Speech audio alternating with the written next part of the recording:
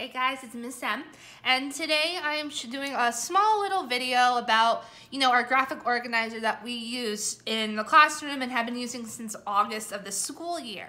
And as you know, we are redoing that cell phone essay this week because I said in the classroom that, when we come back from spring break, we'll finish it, it'll be graded for quarter 4, and I know some of you did turn it in. And unfortunately, as the situation is, we are not in the classroom anymore. And I want to make sure that we are still working on creating great, beautiful essays. So this is one of the essays that we're going to do.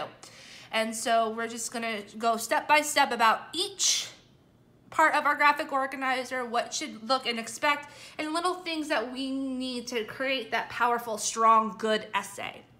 So as you can see, I have my CI, which is our controlling idea. Our controlling idea should have our topic and the main idea of what this essay is going to be about. So the topic is going to be about cell phones. The main idea is whether or not you are saying that they should be allowed in the school/classrooms or they should not be allowed in the school/classrooms. So right away, your controlling idea, I should know whether or not you are for or against this opinion essay. If you are for it, you're going to say something that I believe, I think, I feel that cell phones should be allowed in the schools or the classrooms. If you don't agree with it, you should say something about how I do not believe, I do not feel, I do not like the idea of having cell phones in the classroom. I should know within this controlling idea what your opinion, what your stance is on this argument. That's all I need to know, whether or not you are for or against this. Now we have our main idea 1. The main idea 1 is the next paragraph. What is that paragraph all going to be about? If you are for cell phones, what is the main idea that you're going to talk about? Okay?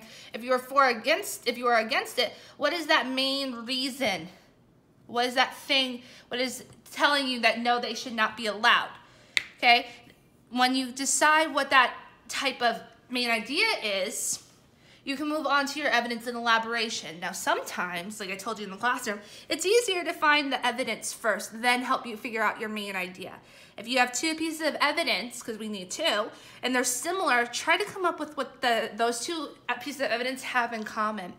And that could easily help you figure out your main idea right here. Okay, if not, you can figure out the main idea, then you can move on to your evidence. Remember, when we use our evidence, we need 2 pieces of evidence.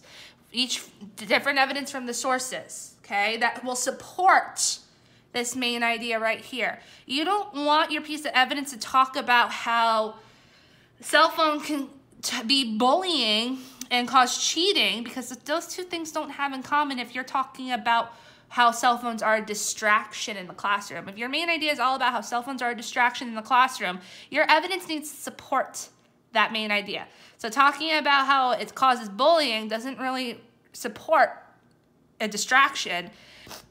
And cheating, yeah, it can be a distraction, but it's not a strong enough piece of evidence to support that. So you want to make sure your 2 pieces of evidence are really strong in supporting your main idea. Now remember, with our evidence, you could cite it. You need to cite it from the source. I need to know where you're getting it from. You can either directly quote it from the source itself, or you can paraphrase. Remember, when you paraphrase, you take the wordage that the author put, and then you're gonna add some other words, your own personality to it, and make it your own. Now, if you cite it directly, quote it from the source, it needs to be in quotation marks. It needs to be word for word exact. You cannot have missing words. You cannot add in words. If you are quoting it directly, it needs to be the exact line of it. And then you end it with a quotation mark. Now we have our elaboration. Now your elaboration is really telling the reader and explaining to the reader how these 2 pieces of evidence support this main idea. So, we talk about using the words like imagine and all that. You guys like to use the word imagine. Try to think a little outside of the box. How does a cell phone in the classroom show a distraction? How is it a distraction? Well, cell phone could be a distraction because the cell phone could go off in the classroom disrupting the teacher's lesson, and if they're taking a test, it's going to make a loud noise and it's going to cause students to stop their focus and get off task. That is elaboration. All I said was elaboration, and I talked about how a cell phone going off in the classroom can be a distraction and how it ties in. So these three things go hand in hand, okay? Your elaboration supports and explains your evidence, which supports your main idea. Now we have our second main idea, which is a whole different paragraph, meaning it's not following, we're not adding more to this. We are done, and we are going on to a different, another point to be made. And then after that, we do the same thing, our evidence and our elaboration. Remember, when we use our evidence and we elaborate, it goes evidence first, then that elaboration. Evidence second, then that piece of elaboration. We want to explain our evidence because our readers don't know these sources. They didn't read these sources. So our job is to kind of explain it to the readers exactly how the pieces of evidence are good or bad and supports our main ideas. And after that, we have our topic in our main idea, which is basically our idea that controls. We are using our topic and our main idea from up here, from our controlling idea, but this is where you reword that controlling idea. You make it, you use stronger words, you leave that lasting impression on the reader. You want that reader to be like, wow, that was a super essay. I really understood what they were. So you're gonna use some of your stronger vocabulary terms. You're gonna use a lot of our tricks and our traits. Now, speaking of tricks and traits, remember we talked about personality.